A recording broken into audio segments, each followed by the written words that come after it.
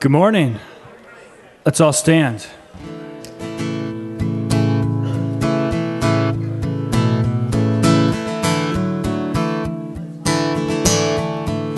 It's your name. The mountains shake and crumble. It's your name. The oceans roar and tumble. It's your name. Angels will bow. The earth will rejoice. Your people cry out. Lord of all the earth, we shout your name, shout your name, filling up the skies with endless praise, Yahweh, Yahweh. We love to shout your name, oh Lord. That's your name. The morning breaks in glory. That's your name.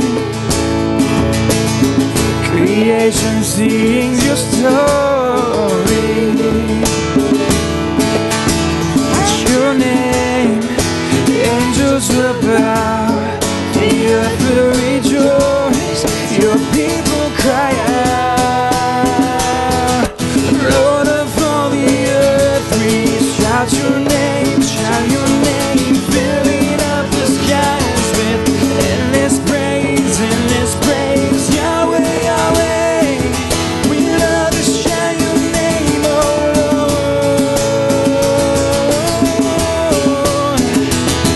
And Lord of all the earth, we shout your name, filling up the skies with endless praise, Yahweh, Yahweh. We love to share your name, oh Lord. There is no one like our God.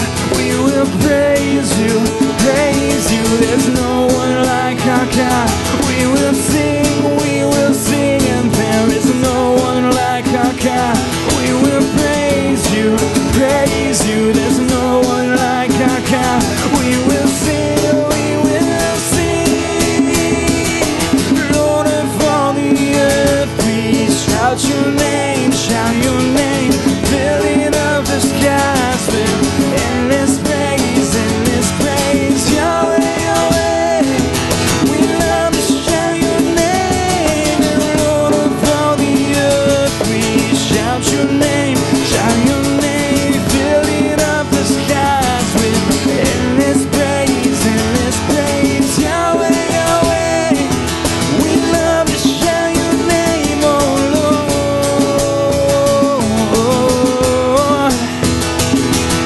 Yahweh, Yahweh. We love to share your name, oh Lord.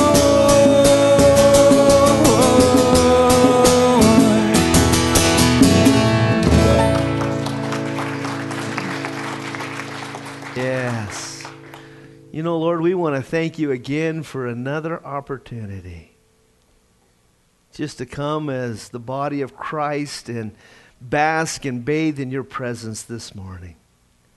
You know, Lord, just to open our hearts again today with our brothers and sisters in Christ and tell you, Lord, just how much we love you, how much, Lord, we appreciate all that you have done for us. Lord, to express our gratitude to you, Father, this morning in worship. Lord, to open up our hearts to your word that we might hear it again. And Lord, just to let that work of the Spirit in our hearts that we might be obedient children to our Father. And so, Lord, we're just so looking forward with anticipation and expectation to what you're going to do in and through us this morning. So, Father, fill this place with your presence, we ask. In the mighty name of Jesus, we pray. And all God's kids would say, amen, amen. Hey, let's remain standing.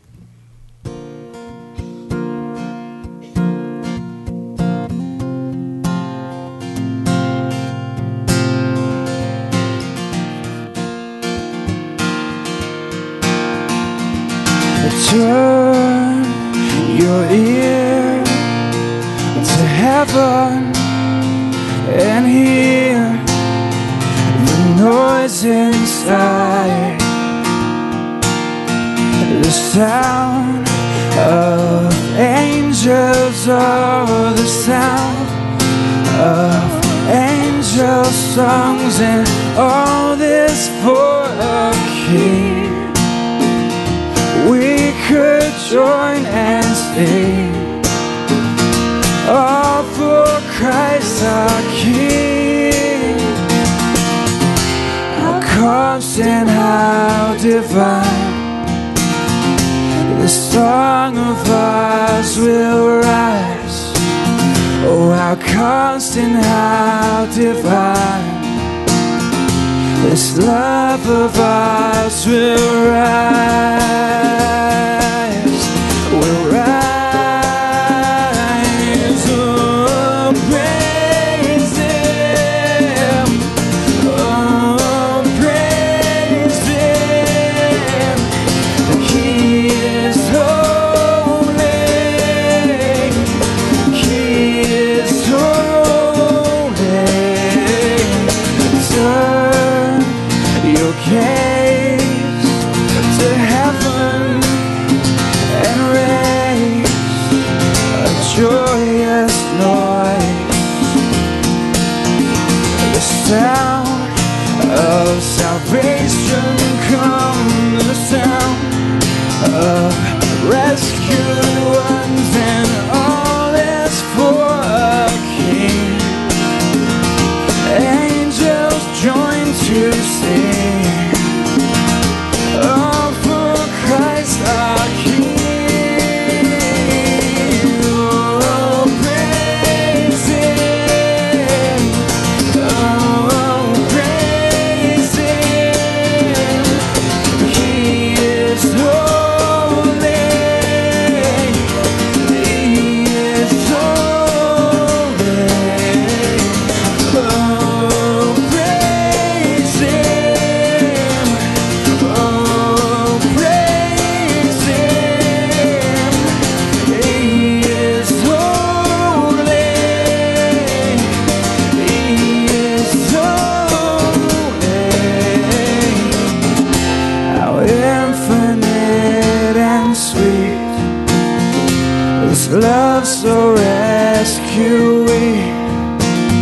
Oh, how infinitely sweet, this great love that has redeemed. As one we sing, hallelujah, hallelujah. He is holy, He is holy.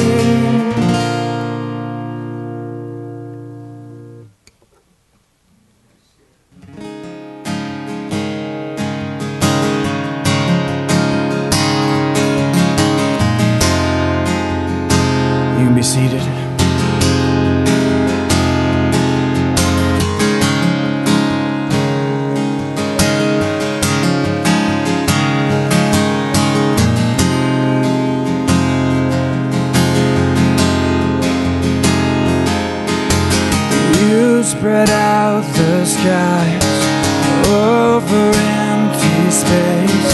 Said, let there be light.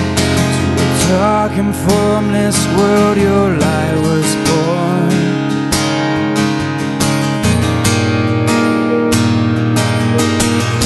You spread out your arms over empty hearts.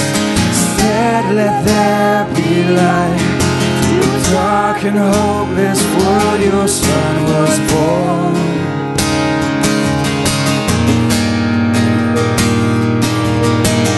Made the world and saw that it was good.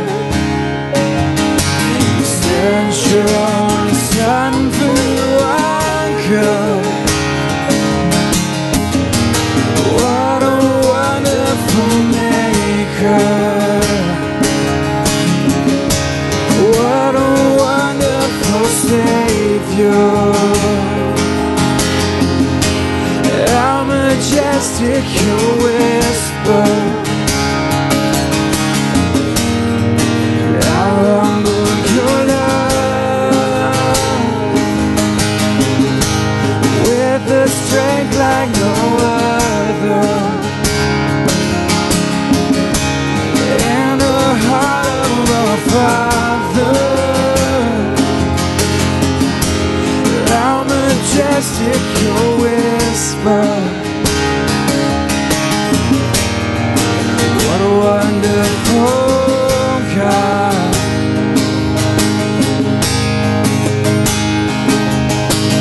Eye has fully seen how beautiful the cross. We have only heard the faintest whispers of how great you are.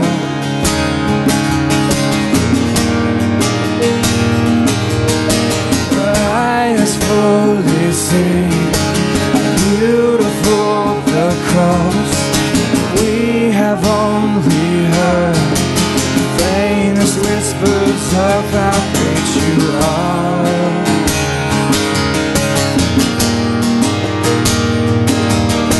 You made the world and saw that it was good. You sent your only son for you are good. What a wonderful maker. What a wonderful Savior. How majestic your whisper. How humble your love. With a strength like no other. And a heart of a father. How majestic your whisper. What a wonderful God. What a wonderful God. What a wonderful God.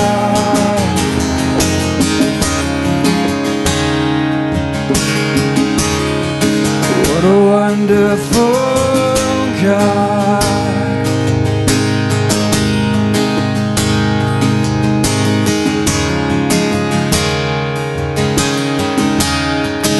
What a wonderful God.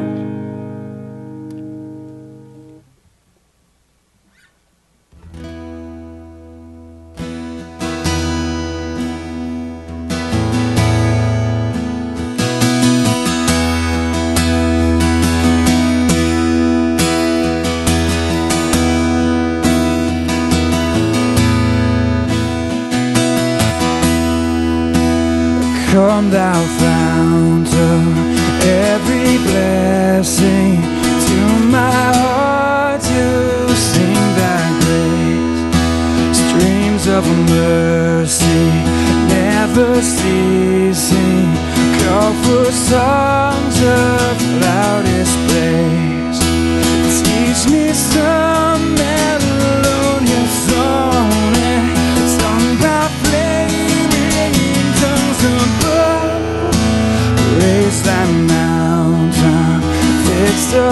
upon it. Mount of thy redeeming love.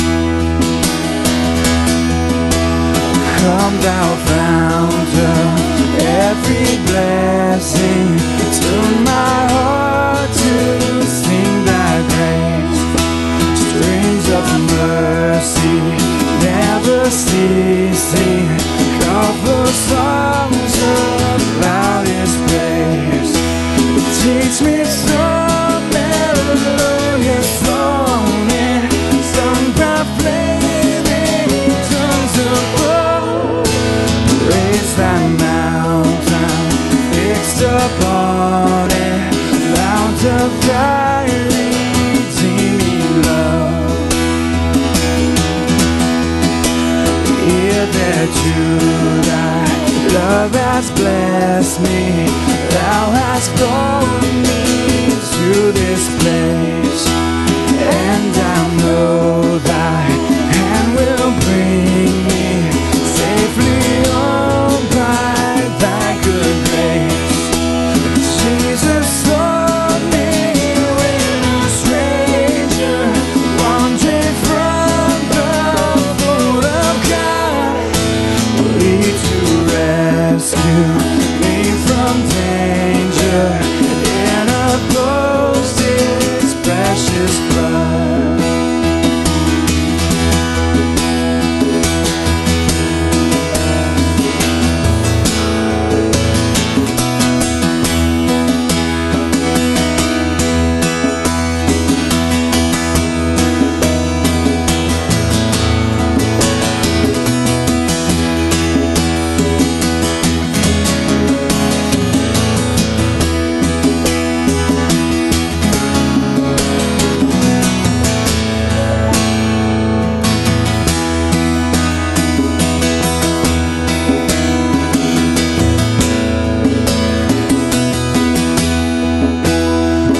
To grace our greater debtor, daily unconstrained to be.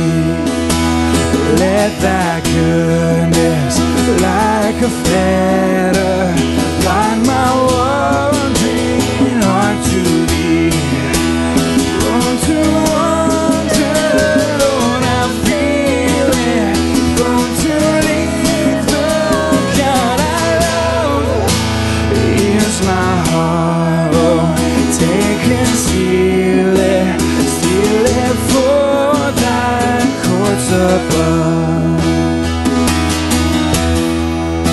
Here's my heart, here's my heart, here's my heart, here's my heart, oh, take and seal it for thy courts above.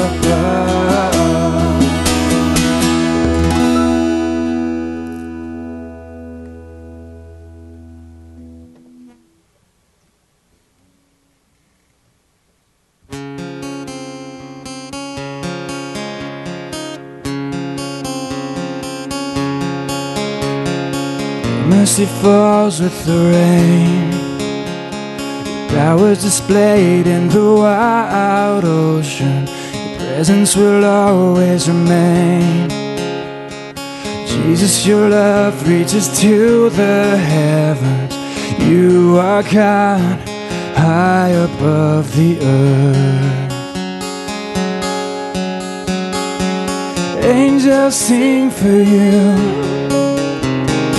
mountains melt at the sound of your name, oceans roar for you, all of creation gives you praise. You are God high above the earth.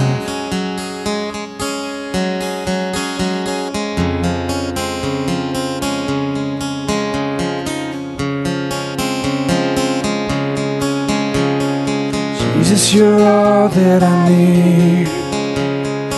Here is my life, come and take it from me. Jesus, you make me complete. With you at my side, I can know no boundaries. You are God, high above the earth. Angels sing for you. Mountains melt to the sound of your name. Oceans roar for you. All of creation gives you praise. The angels sing for you. The mountains melt at the sound of your name. The oceans roar for you. All of creation gives you praise. You are God, high above the earth. You are God, high above the earth. High above the earth.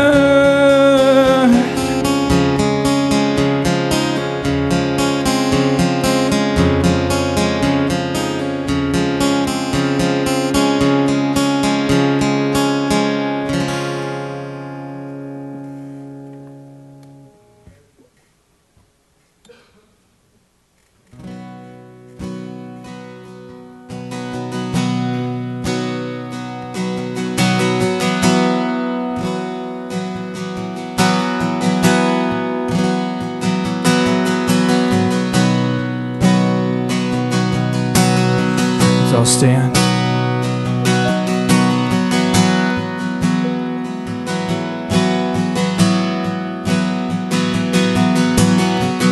My foes are many, they rise against me, but I will hold my ground. I will not fear the war, I will not fear the storm. My help is on the way. My help is on the way. Oh my God, He will not delay. My refuge and strength always. I will not fear, His promise is true. My God will come through always, always.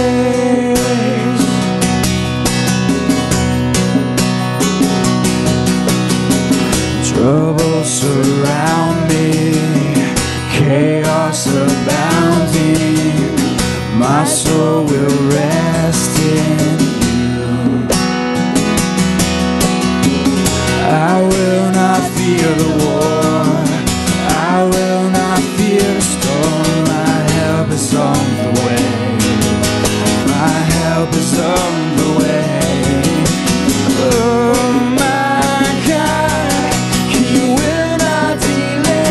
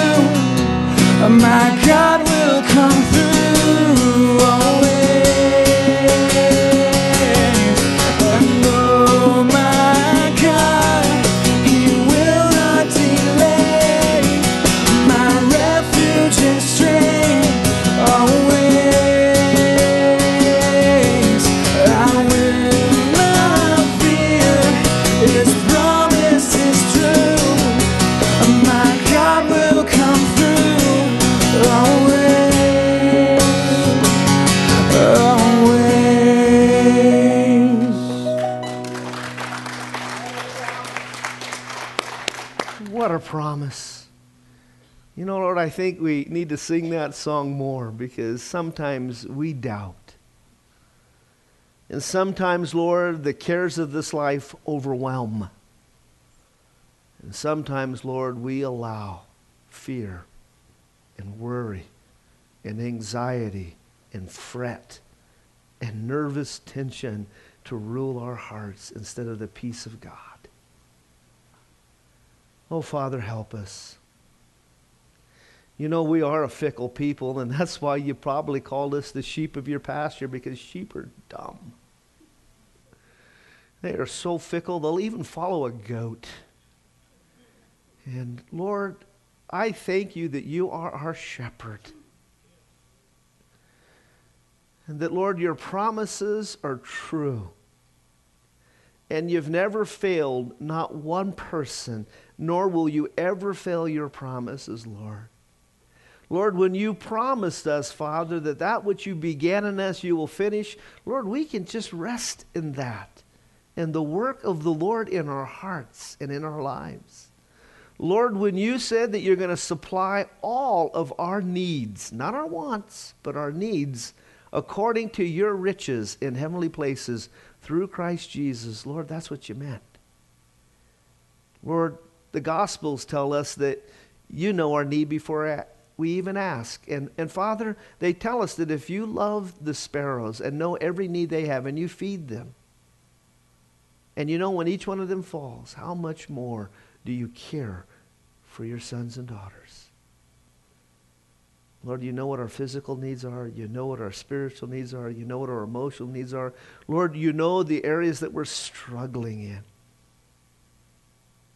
You know, I love that verse in Romans 7 where Paul said, I myself, the real me, the spirit man, serves the law of the Lord in my inward parts. But there's this other guy that hangs around, and he's called the flesh, and he loves sin. And Paul, you remind us that it's a battle. The spirit against the flesh, this flesh against the spirit. And we're in this constant battle, Lord. And sometimes we win and sometimes we lose the battle. That is, we've never lost the war. God, help us. Give us strength. Give us strength, Lord, this morning to live as we desire to live, and that is in service for you, Father. It is our passion. It is our desire to be well-pleasing, never to grieve you, Lord, or disappoint you or grieve the Holy Spirit. So help us in those areas, Father. And God, for those that are, away on this 3-day holiday, Veterans Day on Monday, those that get it off and are gone, Father, bless them as they travel. Keep them safe as they come home. And Lord, we just thank you for this day. Lord, I thank you that when I'm in this place with my brothers and sisters, Lord, I feel your presence. I felt it this morning. And when I raise my voice to you in song as an expression of my heart, Lord, I feel your pleasure. And as, Lord, we're worshiping and I'm just repenting, Lord, for just being sometimes so dull and so dumb. In those areas of my attitude and in those areas of my actions, as I'm just asking you once again to forgive me, Father, what I find is you are so faithful. I just feel your love in this place. Lord, I feel your grace and your mercy. Lord, I feel your forgiveness. And Lord, there are times when I feel your discipline, and that's a good thing. Because you only discipline them that you love, and you only discipline those that are yours. And I thank you even those moments when I feel the discipline, because I know that you're still my Father, and I'm still your son. Yet you haven't told me to pack my bag and change my name and leave. I thank you for that, Lord, because you never will. Oh, what a blessing it is. Lord, my heart leaped this morning as we were worshiping, because that thought penetrated, the dullness of my mind. What a privilege and blessing it is. Lord, I'm a son of the living God, creator of heaven and earth. and I will never not be your son. And how I thank you, Lord, again this morning for the privilege, as the rest of us are doing the same, for the privilege of being able to call you our Father. Our Father. Our Father. And the thought this morning that in my Father's house are many dwelling places. If it weren't so, I would not have told you. Jesus said he goes away to prepare a place for us. And when he's done, he's coming back. That where he is, we might be also in our Father's house. Man. You know, Lord, I'd just like to take that trip today, if it's possible. It'd be really cool if we could. But if not, Lord, give us the strength to live every day with that great expectation and that great hope that you could come at any moment for your church. And so we pray for these things. And of course, we want to pray for Janet, you know, and just as she's going through the grieving process of the loss of her son, for Joy, the loss of her brother. I want to hold that before you this morning, Father, as well. Thank you, Lord, that you are gracious. Thank you, Lord, that you have mercy upon your saints. And when, Lord, their lunch is being eaten, Father, by the world, you just call us to go home. Thank you for that, Lord. We pray these things in the mighty name of Jesus. All God's kids would say, amen. Amen. We'll take a few moments and greet one another before you settle into your spot.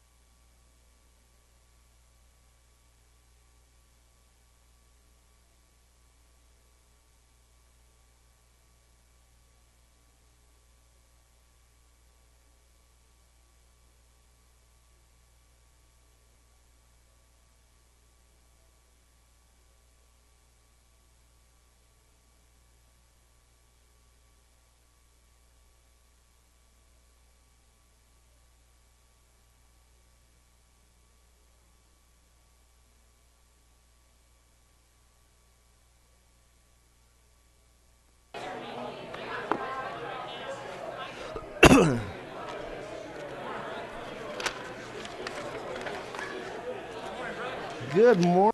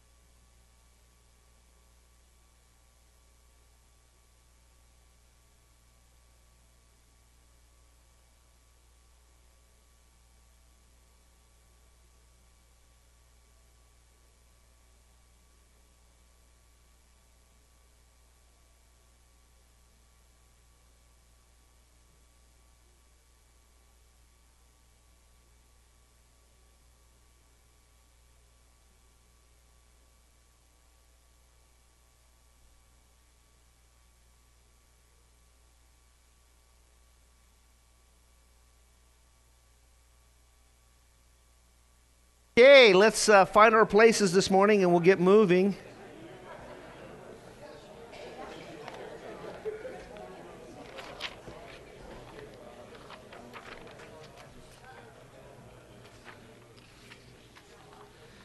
Okay, I got several announcements this morning that I need to make.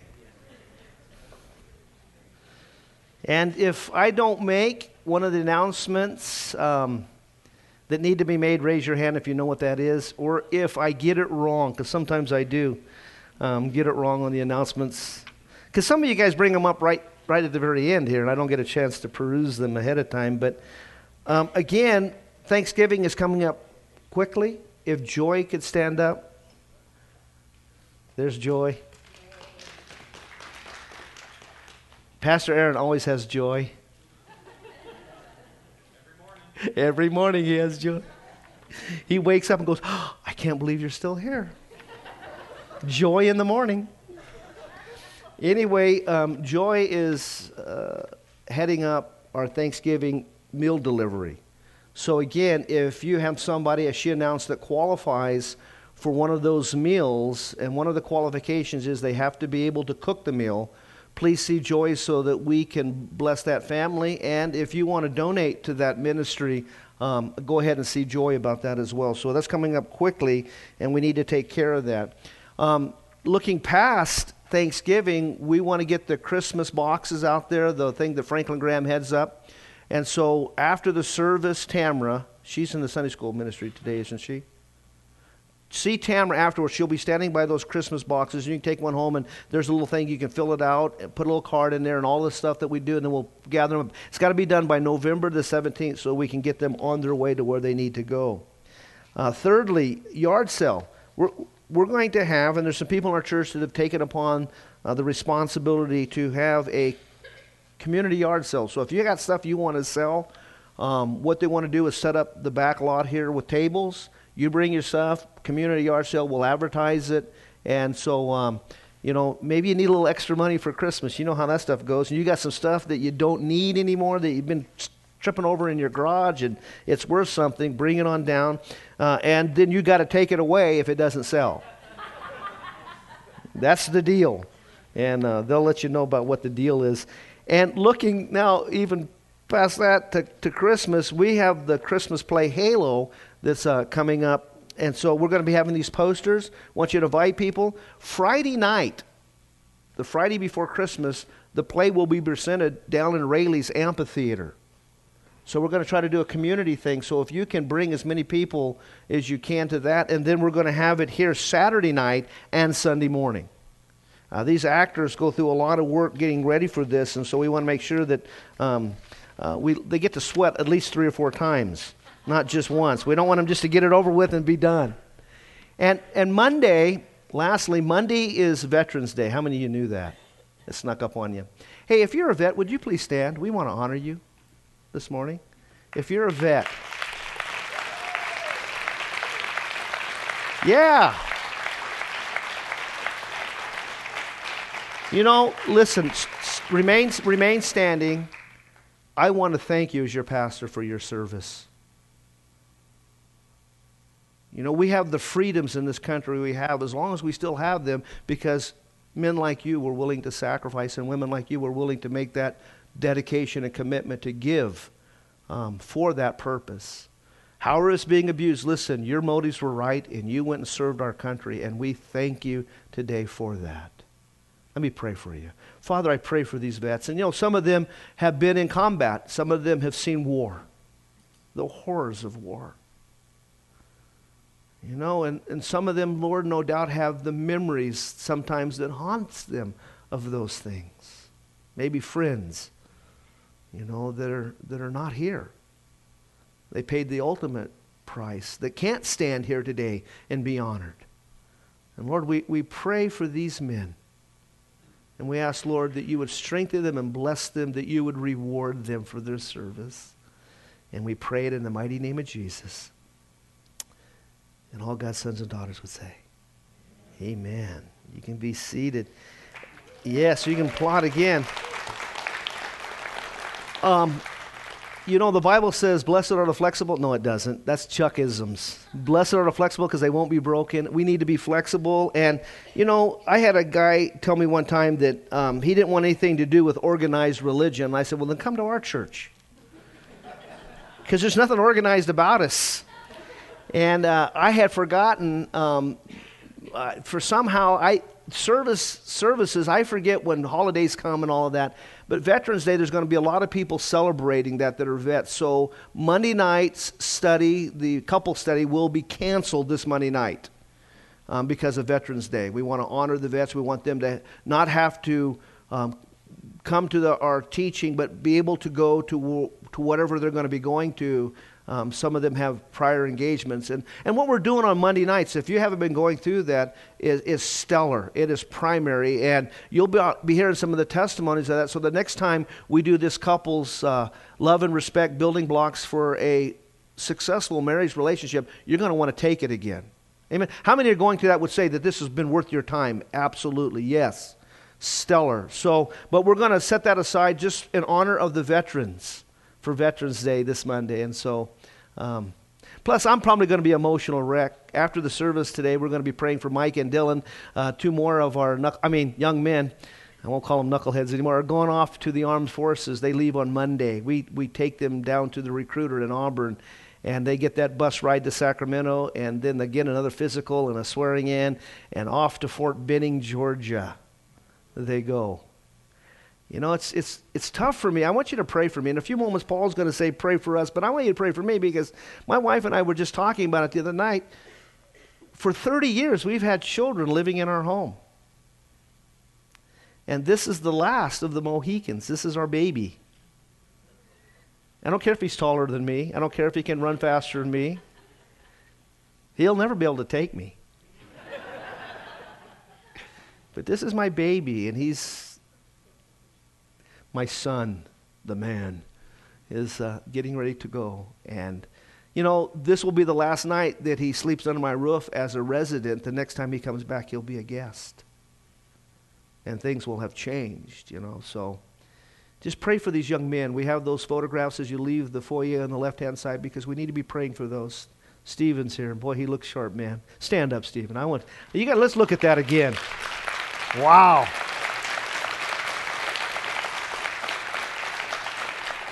How do you keep that from wrinkling? There's got to be a secret to keep the uniform. You guys will learn that. Next time we'll see these guys, they won't be in a uniform. They'll be in what they call those BDBs or whatever they are. Yeah, whatever it is, they're work stuff, right? Because they won't have graduated from boot camp. They'll be home for Christmas. Can you believe that? Yeah, they're not a Marine. They're only in the Army. Yeah. Hey, let's turn in our Bibles this morning for the last time to 2 Thessalonians. We've come now as far as chapter 3, and we'll pick up there. I don't mean to disc our armed forces at all. Father, we thank you so much for your word.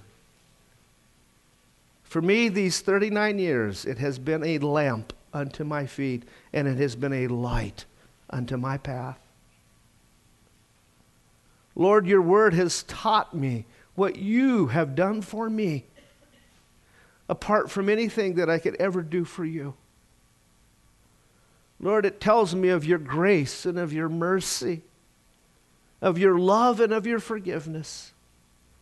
Speaks to me, Lord, of the cost that you were willing to pay to rescue me, Father, from a life of ruin and ultimately from damnation, to bring me into this marvelous light and into this wonderful relationship with your Son and to give to me everlasting life. Father, I thank you this morning. I still stand in awe of the pit that you were willing to rescue me from. I stand in awe of you, Father, that you love me so much. When I hated you and was doing everything against you, Lord, that you still loved me and gave your only begotten Son to ransom me. Lord, I thank you for that this morning. And it tells me of your promises, and it tells me of my future. It tells me of your character, Father. All of those things are so important for me. It builds my faith. And Lord, as we finish out the final exhortations of Paul in this little epistle, God, may we hear your heart in it.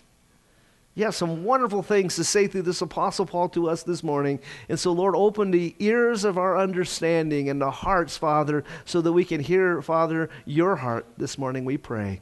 In the mighty name of Jesus, we ask. And again, all God's sons and daughters would say, amen. Amen. You know, what a pithy little epistle. 1st and 2nd Thessalonians were the earliest of the Pauline epistles. Most scholars put them around 50, 54 AD, early on in Paul's ministry, as he is on his missionary endeavors and he plants this little church and persecution comes and they have a lot of questions. And it's interesting, in chapter 1, he went through the things that were important that they remained faithful to, always having an attitude of thanksgiving. You know, I find in the time that we're living in, these things to be important to our Christian experience as well. You know, this church was facing some similar things that the church in the 21st century is facing. Some persecution from without, some, concern from within, uncertain future, difficulty. And he writes them in the first chapter just by way of reminder and reminds them, be thankful unto the Lord in every situation. Not thankful for those situations, but thankful in them. Be thankful. Then he reminds us of faith, that their faith, we you know what? Our faith sustains us in those times of difficulty. He talked about faith and love, our love for the Lord and our love for one another. How encouraging is that? And then he talked about endurance. How we need to be steadfast, immovable, always abounding in the work of the Lord. And then he talked about hope, that we have a hope. Man, don't ever let go of that hope. Hey, listen, by the way, your hope is not in Obamacare. Your hope is not in the current leaders of this world. My hope is built on nothing less than Jesus Christ and his righteousness. I dare not trust the sweetest frame, but wholly lean on Jesus' name, on Christ, the solid rock I stand. You know, I belong to a government that I'm proud of. And my citizenship is in heaven. And when my king returns, he's going to set up a kingdom. The rule of the day is going to be righteousness, and it's going to be a kingdom that's going to last forever. I have a hope. The Bible calls it the blessed hope. He talked about the hope and the object of our hope, eternal life. And then he talked about just resting. Just rest, relax, settle down. It's going to be okay. All things are going to work together for good to those who love God and are called according to his purposes. So he talked about thanksgiving and faith and endurance and hope, the object of our hope, and how we ought to just rest in that hope. And then he moved into chapter 2, where it was a supplement to what he had already taught about eschatology, because there were concerns there. And we went through that, and we just kind of looked at where we're at today as far as the eschatology chronology of eschatology goes, and we looked at that. And if you weren't here the last 2 weeks, then go to the internet and look it up. But as we come now to chapter 3, very interesting. A lot of meat.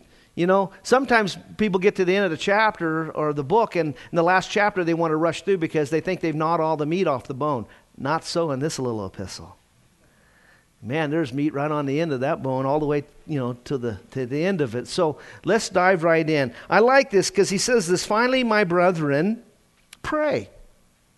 Pray for us. And there's two things he's going to ask prayer for. But I like it that Paul understood the power of prayer. You see, I think we're living in a day where the church does not understand or has forgotten the power of prayer. The effectual, fervent prayer the Bible declares to us of righteous men and women, it's in the generic, it can be both, righteous people, avails much. The Bible says that the eyes of the Lord are upon the righteous. Do you know he's watching you every moment of the day? He's watching you because he loves you. You remember those days when you first met your spouse and you'd go out to dinner and you'd pitch woo. Anybody know what pitch and woo is? Raise your hand if you do. That's an older thing, isn't it? Today it's flirting. You remember you'd sit across there. When you weren't looking at her, you were looking at whether she was going to finish the hamburger or not because you were still hungry because you'd already eaten yours. You remember those days, and you would look into her face and, oh, wow. Man, you are the most beautiful thing. You say things like, heaven must be searching because there's an angel missing.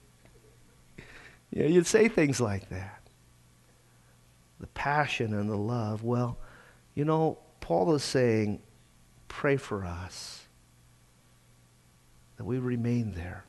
Get this, there's several times throughout all the epistles that Paul asks for prayer because he understood the power of prayer. He understood that prayer brought you into a relationship with God. Prayer brought you face to face to the one you love, and it kept you in that relationship. And he understands that because he says in Romans chapter 15, verse 30, now I beseech you, brethren, for the Lord Jesus Christ's sake, and for the love of the work of the Holy Spirit, that you would strive together with us in your prayers to God for me. Paul is saying that when you are praying for him and when you're praying for other ministries, when you're praying for each other, it's a work that is going on where God is using you through the work of the Spirit as you are laboring together with others to bring about a benefit for the kingdom. Prayer does that. How many have unsaved loved ones? How many have been looking for opportunity to witness to those unsaved loved ones? Well, let me give you a little clue here. Pray for them. Pray that God would open up an opportunity and, more importantly, open up their hearts. Prayer is important. And to the Corinthian church, in 2 Corinthians chapter 1, verse 11, Paul writes this, you also helping together by prayers for us, that for the gift bestowed upon us by the means of many persons, thanks may be given by the means on your behalf. When you are praying, it benefits the body of Christ. He says this in Ephesians chapter 6, verse 18 and 19, praying always. Do you realize that you can be in an attitude of prayer?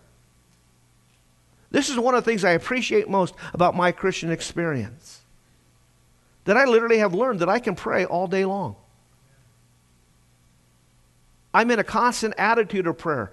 Listen, I'm in connection with heaven. I just have an open line. I like that I can have an open line. Where just at any moment I'm driving and I'm praying. Let me tell you about prayer though. Be careful about prayer. Don't pull over and pray. I found out this week that you just can't pull over and pray. Now, there are laws that say that I can't answer my cell phone and drive. And I don't have one of those Bluetooth things. I'm not in this hip generation where, I walk around with this thing stuck on my ear and look like I'm out of Star Trek or something. So I literally, when the phone rings, I have to pull my car over. The phone rang the other morning and I pulled my car over there on 49, just down the road from my house. A lady was on the phone, needed prayer for her families. Something was going on. So after I got off the phone, I did what she asked me to do. I prayed. Now, I'm old school prayer. I like to bow my head and close my eyes. So I'm bowing my head and I'm closing my eyes and I'm praying exceedingly and fervently for this situation. And listen, before the week was out, God answered that prayer. But I'm praying. When I'm done praying, I start my car up and I leave. I don't find out till Wednesday the stir that my prayer caused. Because one of our board members came up, Gary, who used to be the captain of the Nevada County Sheriff's Department, still has his scanner, said, hey, listen, I heard on the scanner the other day there was a white pickup truck pulled over right down from your house, and there was a man slumped over the wheel. They thought he'd had a heart attack. They called the fire department and the police, and they were sent to go check this guy out. When they got there, he was gone. Prayer. I guess I'm going to have to learn to watch and pray. But prayer. Praying always with all prayer and supplication in the Spirit, and watching thereunto with all perseverance and supplication for all the saints. We need to pray. Philippians 1:19 says, for I know that this shall turn out to my salvation through your prayers. Paul was in a distressful situation. He was in prison. And he says, I know that I'm going to be delivered because you are praying. How many in a stressful situation need prayer? Listen, the body of Christ ought to be praying and expecting that God will deliver you from that. Colossians 4:3 says, with all prayer also for us, praying for us, that God would open up unto a door of utterance, that we might speak the mysteries of God without bonds. Pray that the word of God would go forth. And then when he comes to the church at Thessalonica in the first epistle, he just says, brethren, pray for us. He comes now to the end of this second epistle and he says, listen, finally, brethren, pray for us. May we learn again how to find that quiet place every day and spend time in prayer. May we learn as the church in the 21st century of this thing that Paul learned in the first century about praying always with all prayer and supplication. Paul prayed at all times. He was in a constant attitude of prayer. We need to learn to pray. And don't wait till God has to bring a situation into your life where you can do nothing but pray. And don't make prayer the last thing you do. Make it the first thing that you do. I love what our pastor Chuck always taught us pastors. He said, you can do nothing but pray until you have prayed, but you can do more than pray after you have prayed. But prayer is the key. Prayer is the key. Because the Bible again declares that the eyes of the Lord are upon the righteous and his ears are attentive to your prayers. So when I pulled over my car and I began to pray, I expected that God would answer that. I didn't know how. This lady didn't know how. There were circumstances that were dire. Man, God was going to have to work a miracle. God was going to have to lead me to the right people to work this thing out. But I will tell you, before the week was out, it was all in place and all in order. And it was everything that we asked the Lord specifically for. Her and her husband came in and we had specific requests for this situation. Lord, you need to do this, this, this, and this. And before the week was over, every one of those blanks was filled in. See, I believe in prayer. I believe in prayer so much I pray for every one of you every day. If you're on the fellowship list, you get prayed for, because I believe the most important thing I can do as a pastor is pray for you. You know, I find it interesting that when we come to the job description of the elders of the first century church, you remember when there was that dispute that took place between the Hellenistic Jewish widows and the Jewish widows. And they were saying, hey, man, there's something going on here that's not right. And they came and troubled the disciples with it. And the disciples said, listen, it's not right that we should leave the Word of God to go wait on tables. Find 7 men among you full of the Holy Spirit, men of good reputation, men that we can trust, that we can lay hands on and put them to this task. But we will give ourselves continually to prayer and to the ministry of the Word of God. That's every pastor's description. But you know what? More importantly, it's also your job description. Prayer. We need to learn to pray. Not the last thing, but the first thing. Finally, pray for us. 2 things he asked for prayer for, and get this, and I love it. That the word of the Lord may have free course, that it might go forth unhindered and be glorified, even as is with you. I love what he says here about the word. 2 things concerning the word he wants prayer for. Number 1, that it would go with a free course. Now, of course, that would mean that it would go out into the world that doesn't know anything about the Lord, and it would have its effect. We certainly want the word of the Lord to go out in such a way that it brings people to faith, that it brings people to salvation, where they can come and be a recipient of God's grace and of God's love. They can be brought back into the family and made sons and daughters of the living God. We want that, absolutely. But there's a second work of the word, and you're participating in that right now. You as a Christian, as the word goes forth, sometimes don't want to hear what the word has to say. Ever been there? Don't raise your hand. I don't like that. How dare he say that? Who does he think he is? Listen, I'm just the messenger. That's who I think I am. I didn't write the book. But I'm commanded by God to teach the book. Next week, we're going to start the pastoral epistles, 1 Timothy. Then we're going to move to 2 Timothy and on into Titus. And when we get to those pastoral epistles, you're going to read in there with me, and we're going to study together a charge that is on me. As Paul charged Timothy, so that mantle comes down to every man who answers that same call, who stands behind the pulpit and declares God's truth. And this is the charge. I charge thee before God, who will judge the living and the dead at his appearing in his kingdom. You preach the word. I don't preach all this other stuff. You preach the word. You be instant in season and out of season, when people like it and when they don't like it. That's what he's saying. He said, you correct, you rebuke, you exhort, and you comfort with all long-suffering and doctrine. Why? Because the time will come when men will heap themselves teachers, having itching ears. They'll turn their ears away from the truth and be listening to fiction. But you, Timothy, you do the work of an evangelist. You call people to salvation. You make full proof of your ministry. You continue to teach the full counsel of God. Do you know it takes a whole Bible to make a whole Christian? That's why on Wednesday nights we go through the Old Testament. Sunday mornings we're in the New Testament. Monday nights, we're here with the men and women talking about the particulars of life from the Scripture. You make full proof of your ministry. And so the Word of God is important. And Paul is saying, pray that not only does it go out into the unbelieving world and have this effect to bring people to faith, but pray that as it goes out to the believing world, we wouldn't have hard hearts. When we talk about marriage and the responsibilities in marriage, the man and the husband and the wife won't have a hard heart, but would hear what God has to say and respond. And we talk about how we ought to live and how we ought to walk, and we're talking about those things from the Scriptures. We will respond to those things. We wouldn't have a hard heart against them. We wouldn't be in rebellion toward them.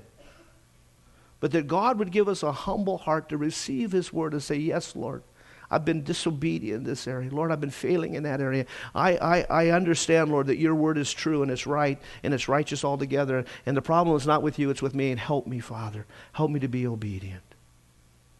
And so Paul prays, number one, that the word of God would go forth unhindered. Pray for that. But secondly, I love this about the word of God, that it would be glorified, that it would be honored, that it would be placed in the church in the highest of esteem.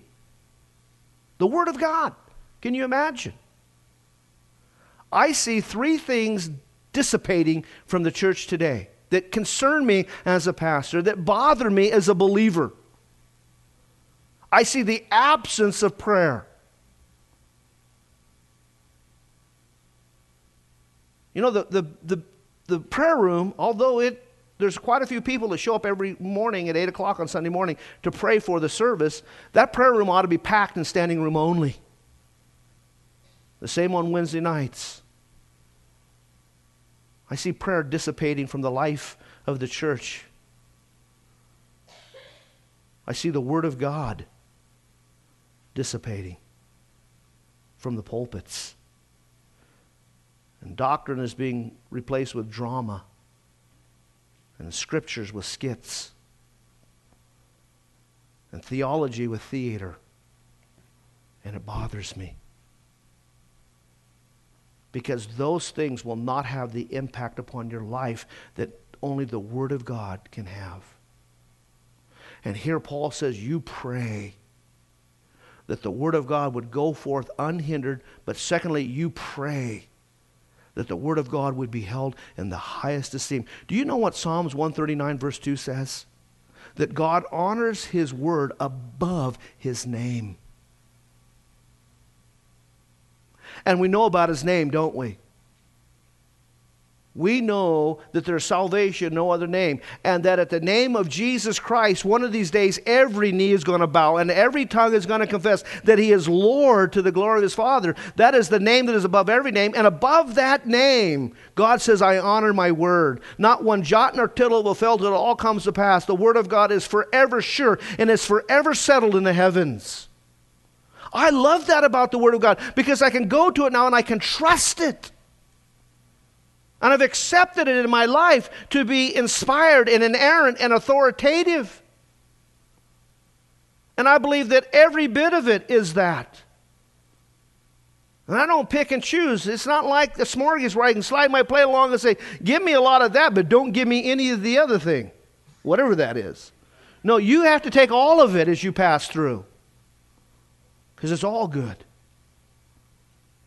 And I thank the Lord in those areas when He rebukes me and He disciplines me through His Word, because He only disciplines those that He loves, and He only disciplines those that are His.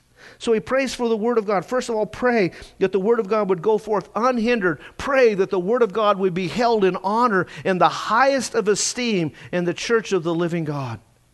And you pray for me that we would do that here. And then secondly, he says this, and that we might be delivered from unreasonable and wicked men.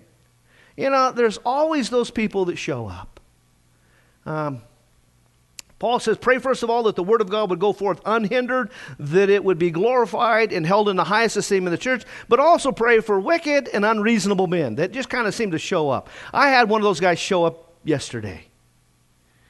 You know, I had pulled the church van out and I was going to do some work on it.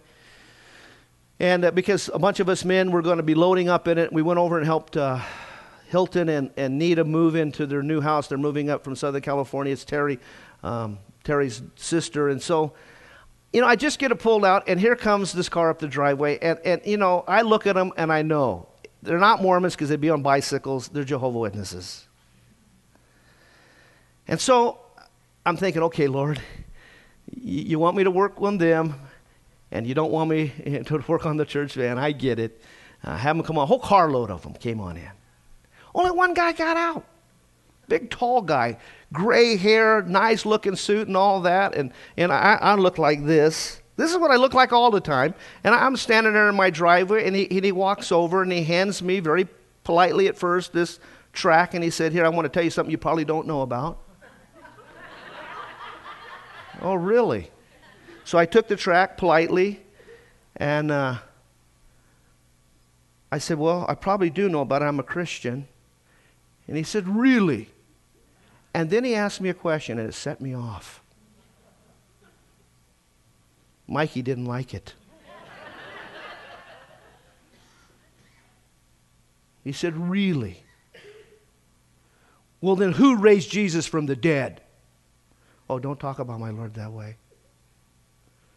And don't talk about one of the essential doctrines of the church. That, oh, man, I'm going to tell you what. Smoke was coming out of my ears. I'm standing there, I'm furious instantly.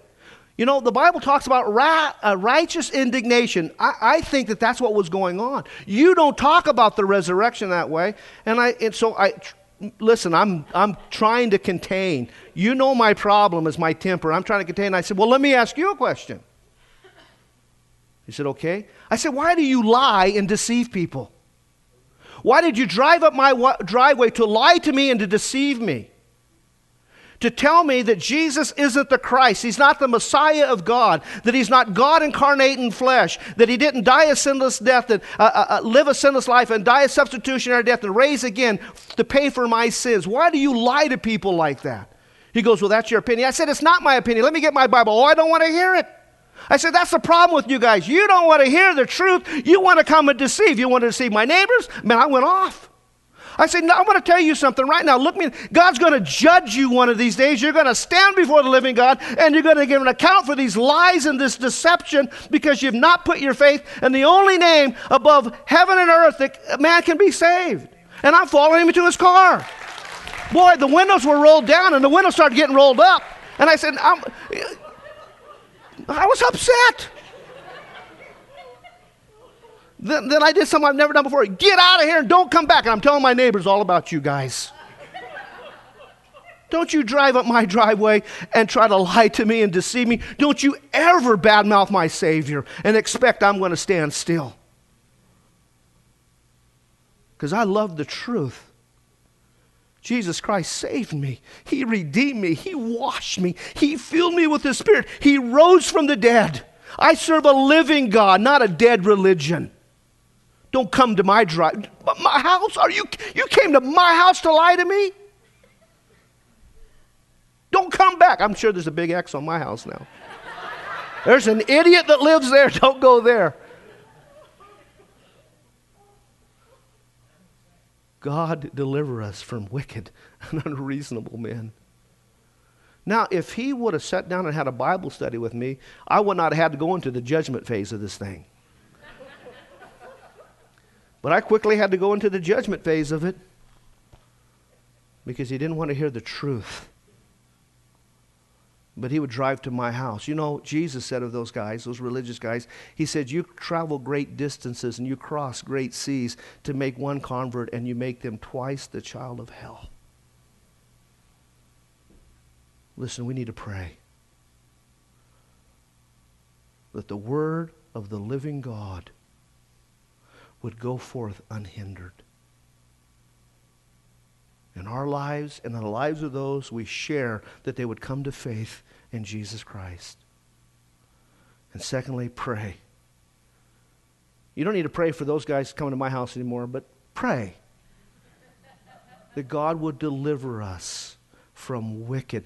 You know what? That is wickedness. That is deception. That's a lie from the pit of hell, that there's salvation in any other than Jesus Christ. I don't care how religious they are. That's a lie from the pit of hell, that man would trust themselves. In a few moments, Paul is going to say that we don't have confidence in anything but Christ. I don't have confidence in my salvation in anybody but Christ. I didn't earn this thing. I wasn't looking for him when he found me. In fact, I'd studied with the Jehovah's Witnesses. You know, they kicked me out of their church.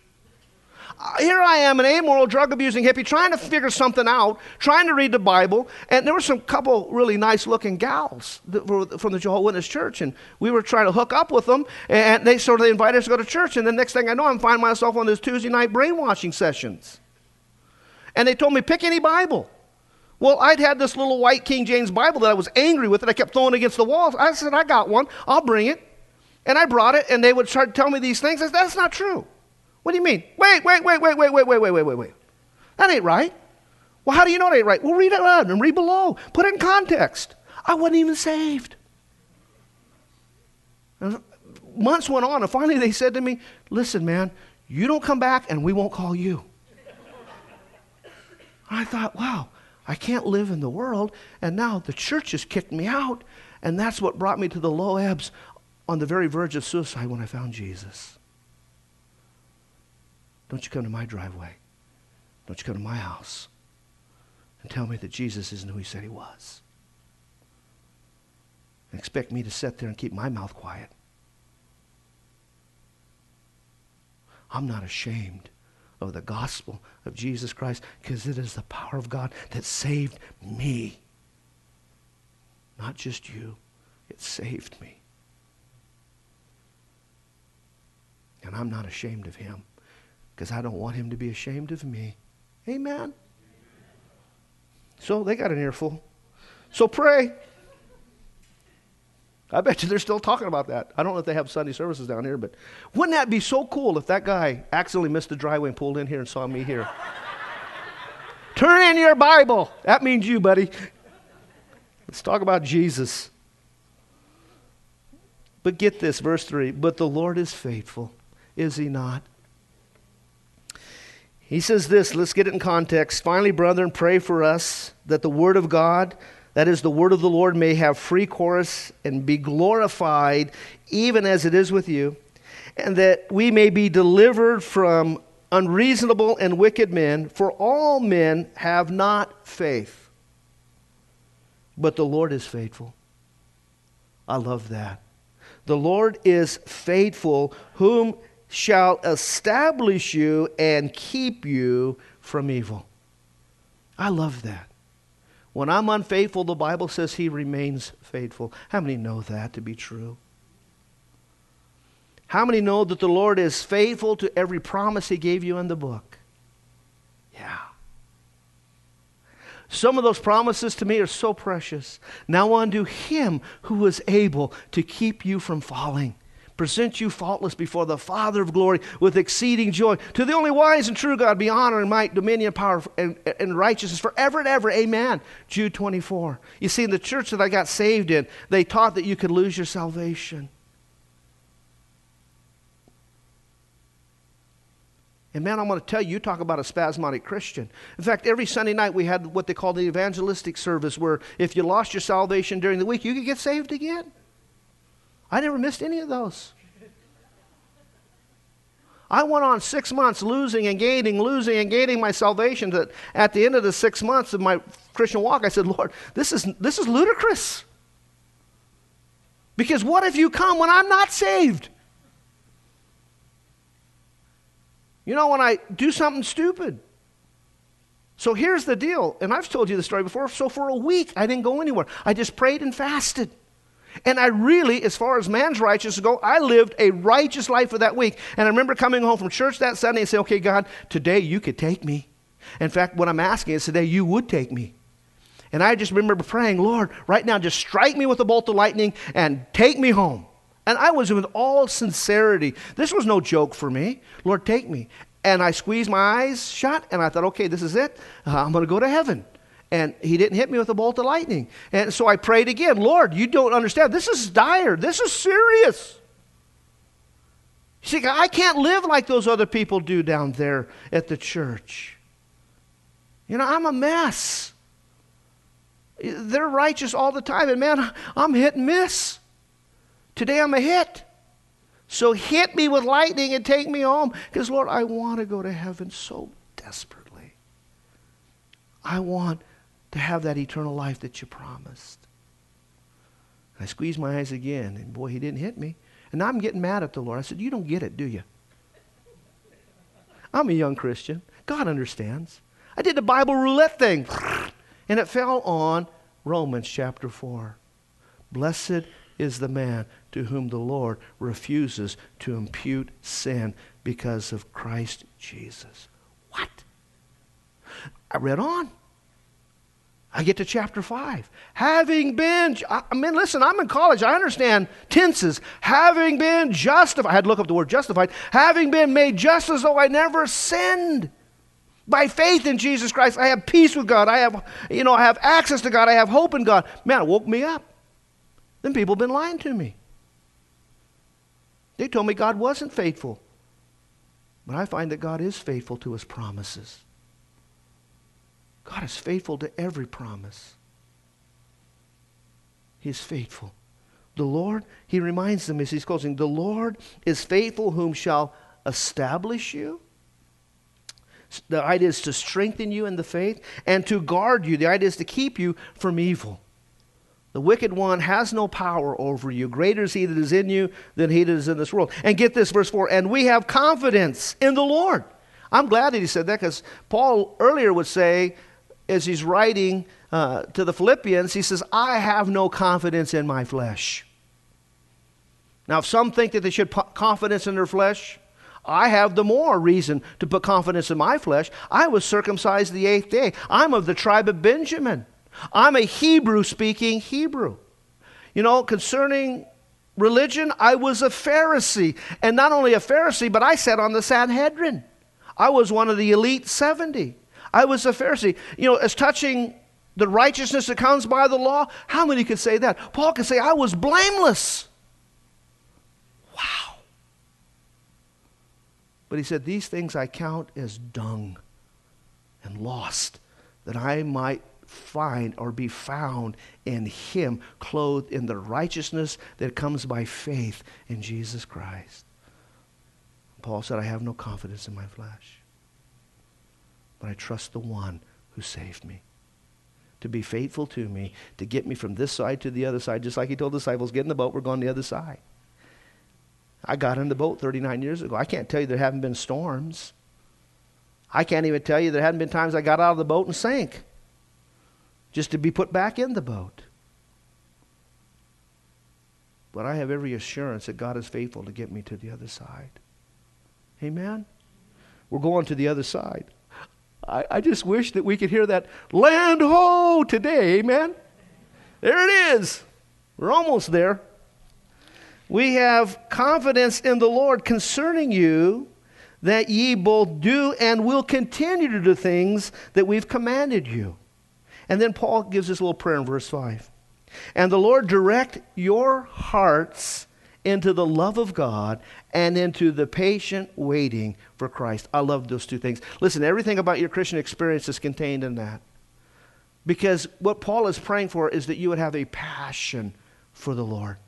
That there would be that intimate relationship with Him.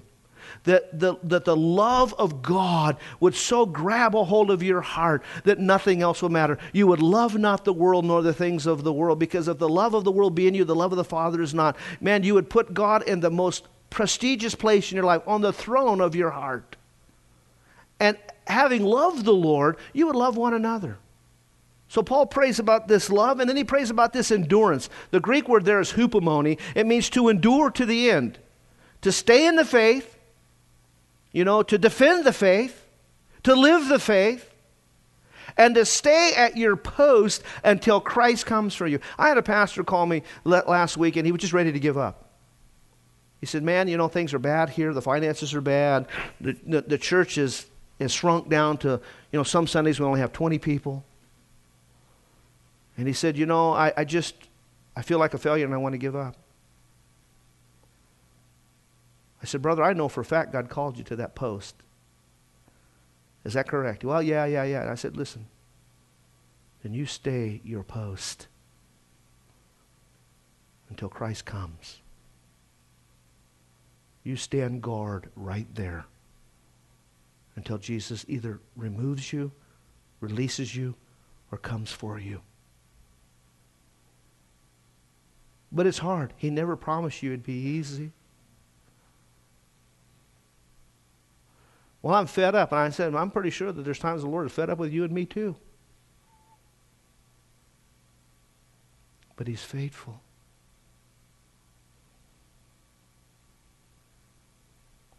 And you need to be patient. Oh, there's times I felt like giving up. One of the first songs I ever learned when I was a Christian, got saved, I played the guitar. Many of you don't know that, because the problem with the guitar is it leaves your mouth open to sing. And I should have learned an instrument that you had to blow through, because then I couldn't sing with it. But the problem is that back when I got saved, I started playing the guitar in a youth group and I started singing. They said, no, don't do that.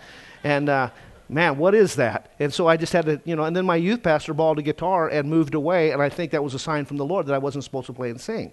You see, I really would like to be a worship leader. That's what, if I could choose anything, I would switch places with Ben. He could be up here and be the pastor. He looks more like a pastor than I do anyway. Tall, lean, good-looking guy. And I would just go back there and play the guitar and sing if God would allow me to do that, but He didn't. But He put me at this post. And He told me to be faithful. He told me to speak His word and to call men to faith. And to teach men who've come to faith how to walk in the faith. And He never promised me it was going to be easy.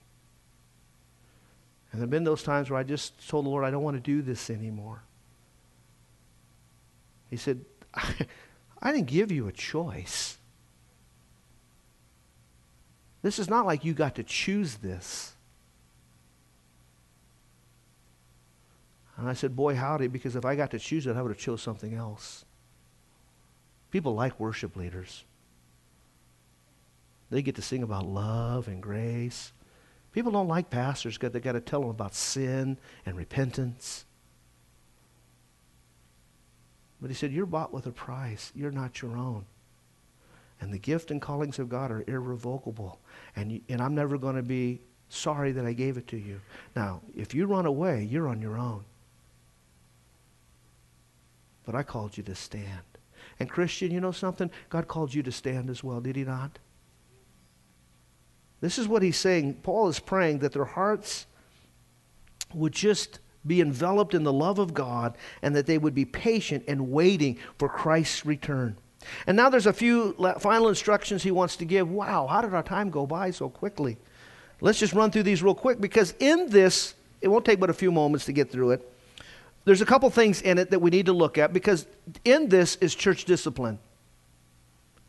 Now, see, that's another thing that's fading from the church scene today, is church discipline.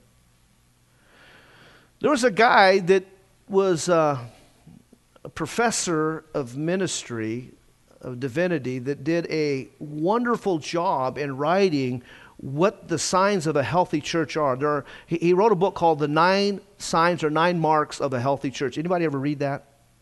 Do you know one of those is church discipline?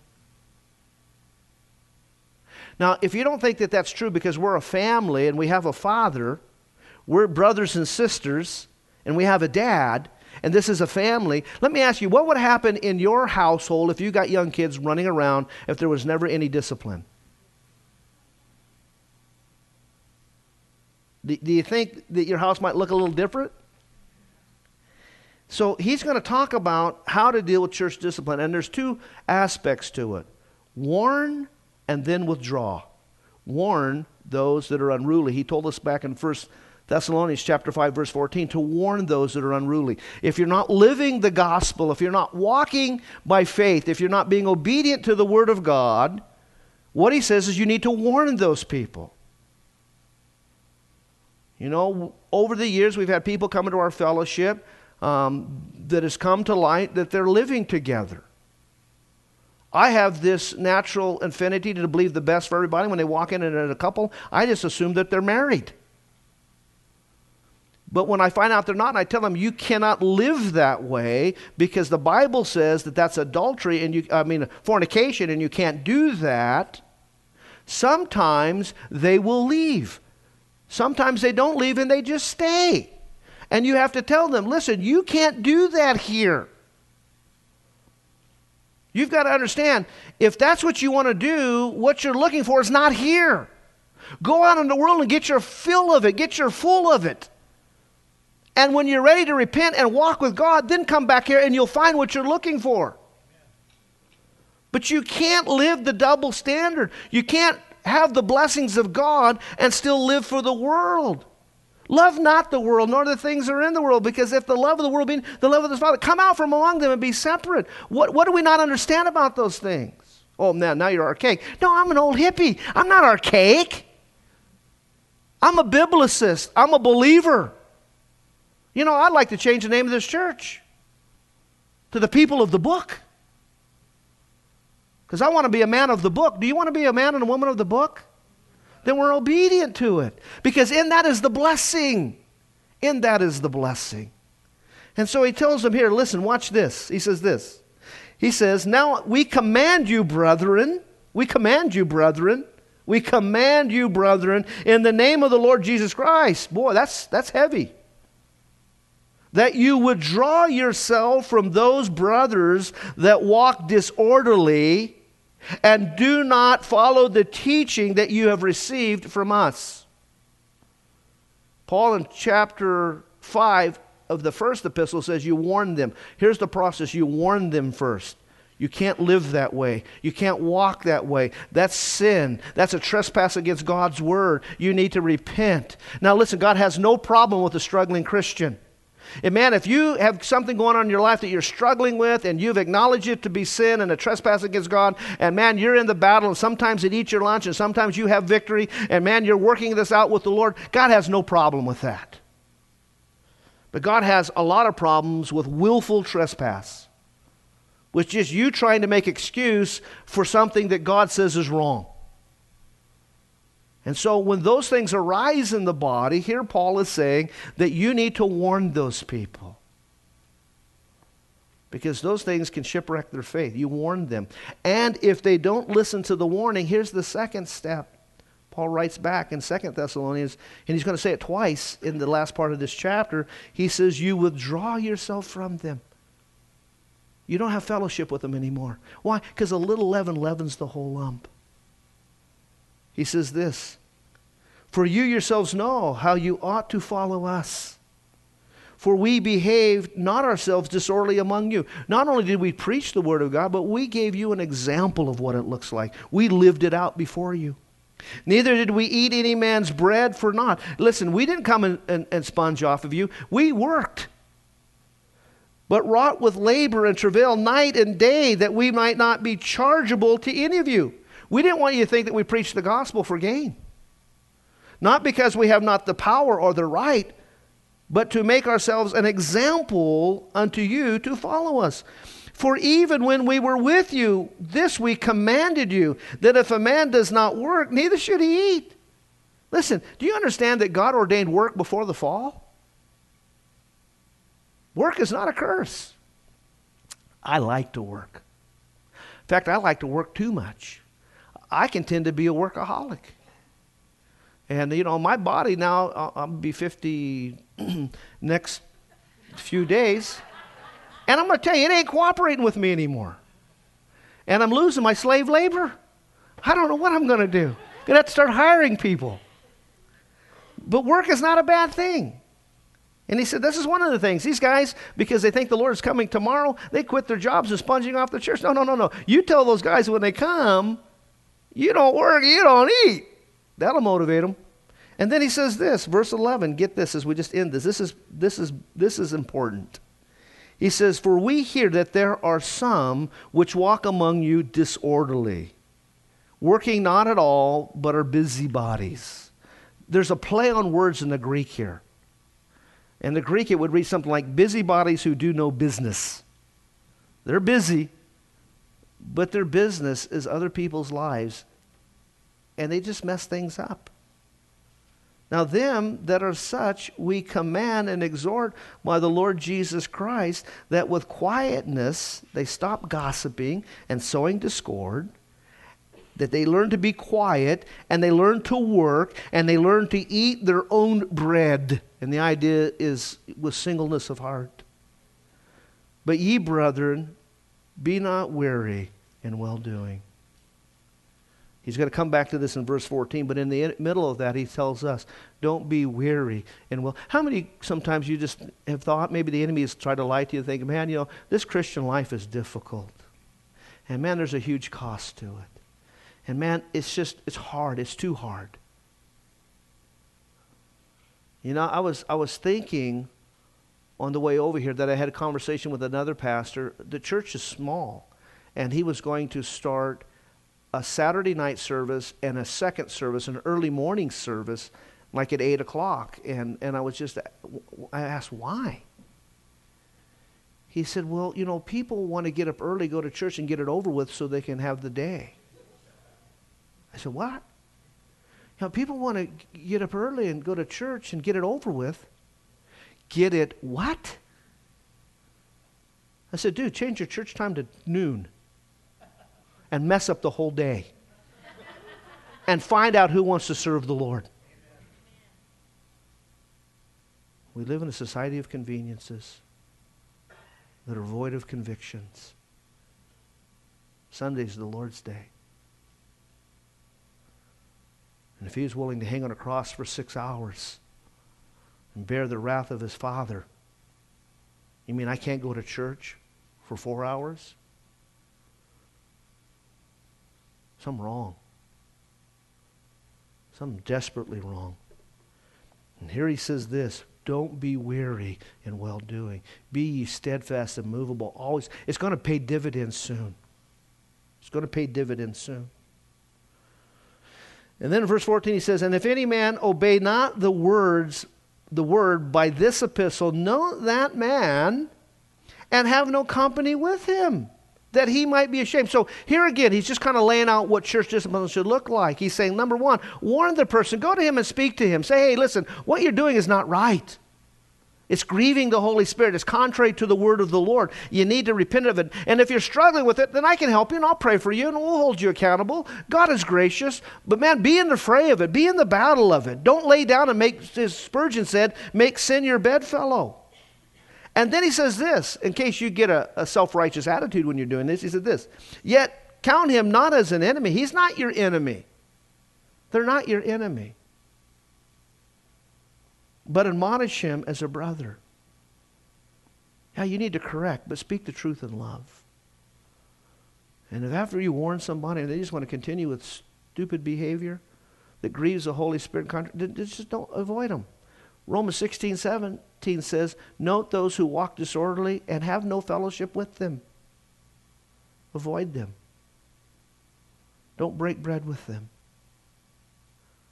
And the idea is that you would hope that they would come to repentance. We have another pattern of Paul, and let me just go with this and we'll be done. You remember in Corinth, the young man that was sleeping with his father's wife. That would have been his stepmother. And he was having a sexual relationship with her. And the elders of the church at Corinth had written to Paul and said, look how loving we are being. Look how merciful we are being. Look how gracious we are being. And we're just kind of tolerating this kind of a thing. And we're kind of hoping that this man would come to repentance. And Paul writes back and said, that's not love. In fact, the next time the church gathers together and I'm with you in spirit, maybe not physically, here's what you do. You warn the man. And if he doesn't repent, you put him out of the church. You tell him he's got to go. He needs to leave. And you turn him over to Satan for the destruction of the flesh, that the spirit might be saved in the day of Christ. What he's saying is, tell him to go out and just live it up if you think that's where it's at. Until you find out that ain't where it's at. It took me 20 years to figure out that ain't where it's at out there. And you get just so full of that stupid lifestyle and so full of sin, and you find out that sin by its very nature can never be satisfied, and it never brings peace or joy, and never gives you what it promises. Sin will always take you further than you want to go. It will keep you longer than you want to stay, and it will always by its nature cost you more than you want to pay. Don't you know that yet, Christian, about sin? God hates sin because it hurts you and me. It robs us of the blessings of the Lord. It robs us of the peace and the joy that God wants us so desperately to experience. God's not mad at sinners. He's mad at sin. He loves sinners. And sometimes he must have looked at me over the years and go, man, you knucklehead. Man, I had all of this for you and you want that? How stupid. But okay, you're my son. You're not real smart, but maybe you'll smarten up later on down the road. Because you'll find out it doesn't. Isn't that what Joshua said? Choose you this day whom you're going to serve. And if you don't think it's right to serve the true and living God, then go try the gods of this world and see how it works out for you. You said you put them out. Don't let them enjoy the blessing of the Lord and God's presence among God's people and the world at the same time. Put them out. And they did. And the work that Paul wanted to happen was effective. He repented. And in 2 Corinthians, when he comes back, they said, now embrace him and love him.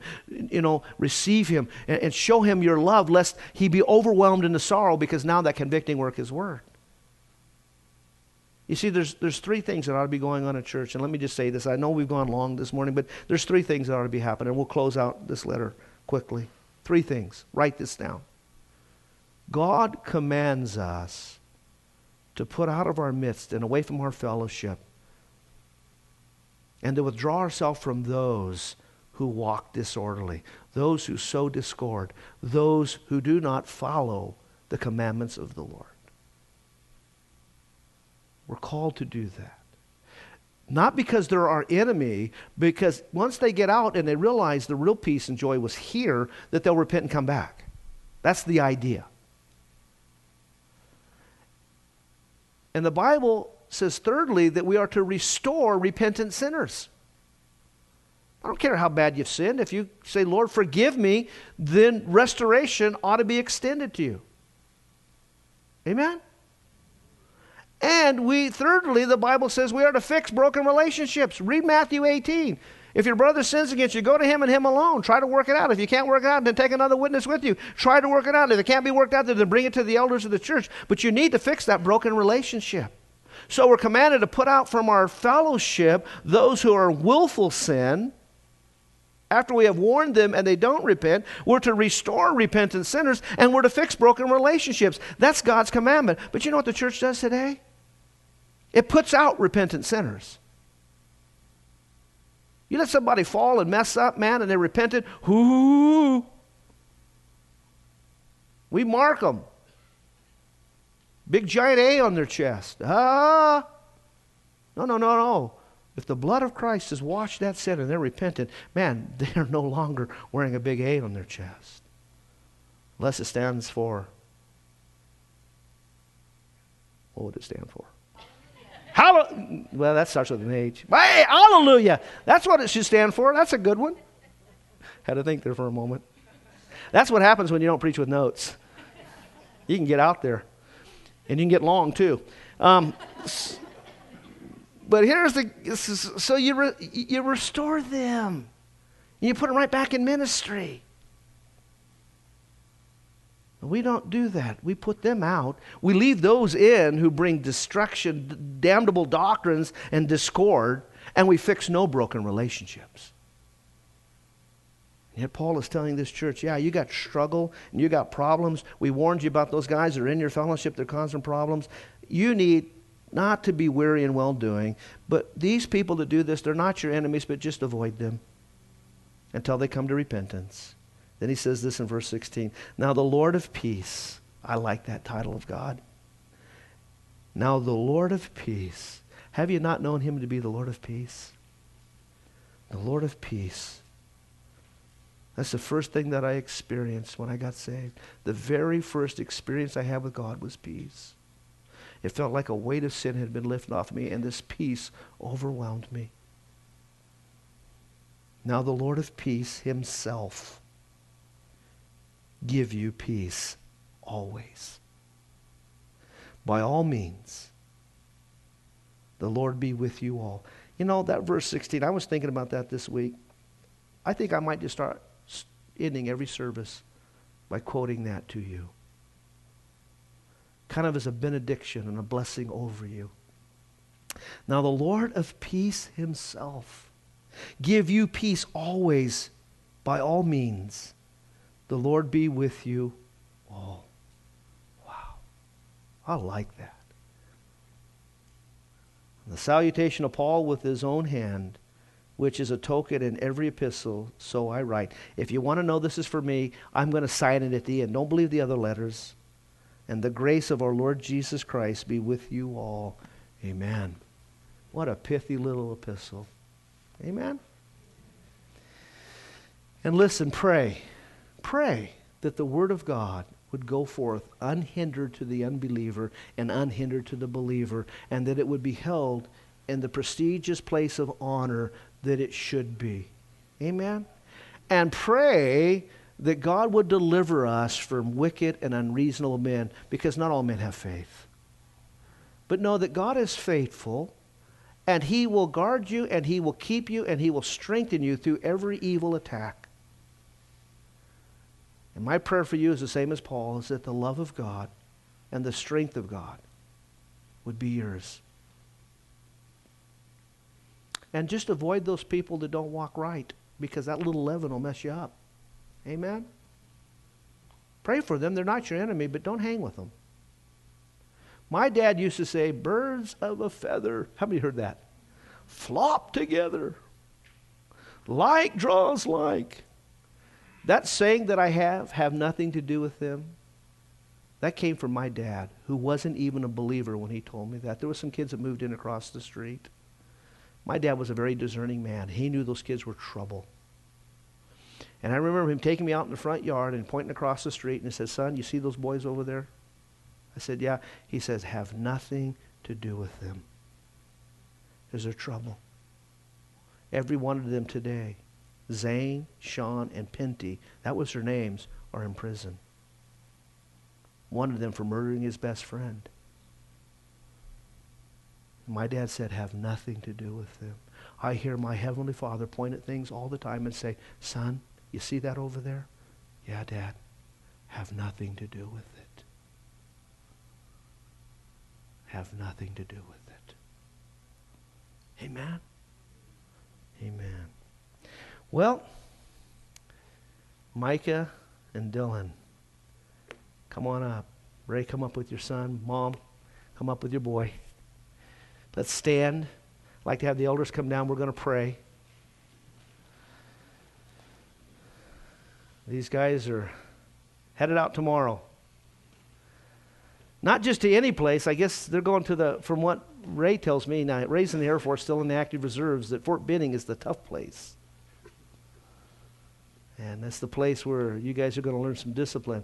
I understand they make you run till you puke and do sit-ups till you vomit. Pull-ups till you cry. There's a tough road ahead for them. But you know what? This is hard for me, and I'm trying to hold my composure because I know I don't like it. I did my best to convince my son and talk him out of it. But I know that God called him to this. That's the tough thing. I remember going through this with Doug and Destiny when he came and told me that God had called him to Africa. I tried to talk him out of it. And I remember the night when we were praying in the old sanctuary there, and the Holy Spirit was one of our afterglows. The Holy Spirit said, "Why are you hindering my work?" I said, "Lord, how am I hindering your work? This was the Holy Spirit saying to me, and then I remember what they did with Paul and Barnabas when the Holy Spirit was there and said, separate. I have separated them unto a work, and you're holding it back. I'm so sorry, Lord. But I don't want them to go. Not your call. It's my call on them. And so these guys are going to go.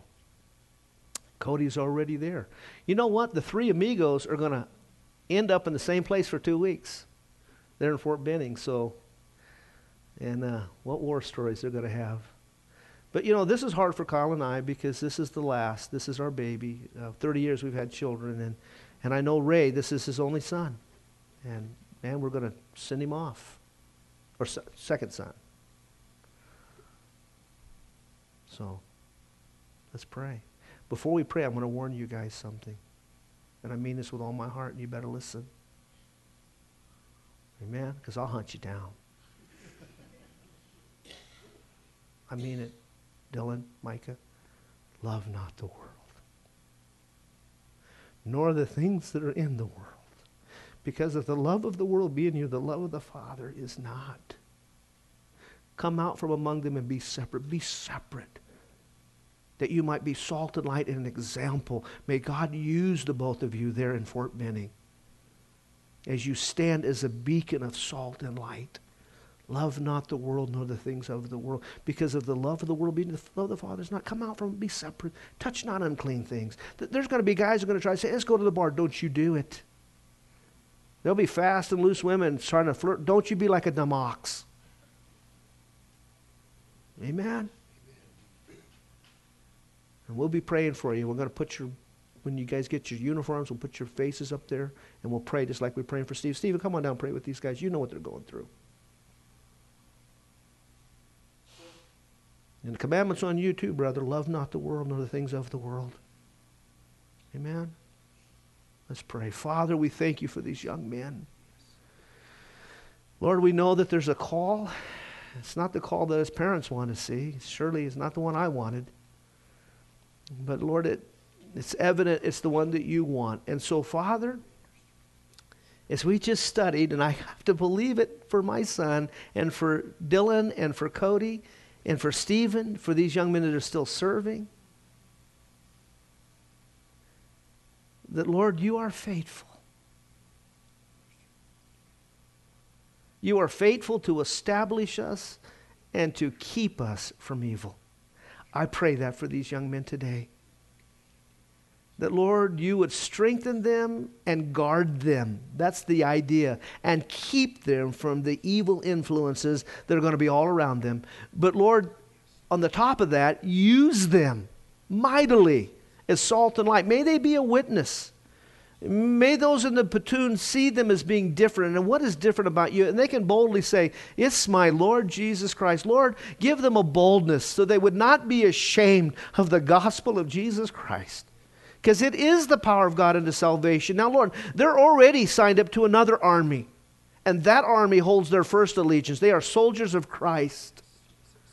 And may they understand that's their first allegiance. And their second allegiance would be to this military that they're joining. And Father, I pray above anything else that if our country ever gets so stupid to bear arms against Israel, that they would just put down their guns and say, I can't do it. I won't disobey the scriptures. And so, Father, protect them, keep them, guide them, and lead them. And for each and every one of them we pray. In the mighty name of Jesus we ask. And all God's sons and daughters would say, amen. Hey, let's just close out with the song. I love you, Lord, and I lift my voice to worship you, O my soul, rejoice. Take joy, my King, in what you hear. Let it be a sweet, sweet sound in your ear. Oh, Father, we love you. We're your sheep that have heard your voice, and we don't want to follow any other. We're the sheep of your pasture. And Lord, we love being your sons and daughters. Now, Father, may the peace from the Prince of Peace be ours. Keep us, Father. Guard us. Watch over us. Fill us, Lord, with your Spirit, we pray, as we go from this place. In the mighty name of Jesus we ask. And again, all God's kids would say, amen, amen. God bless you guys. You are dismissed. Make sure that you come up and give these guys a big hug before they leave. They leave tomorrow.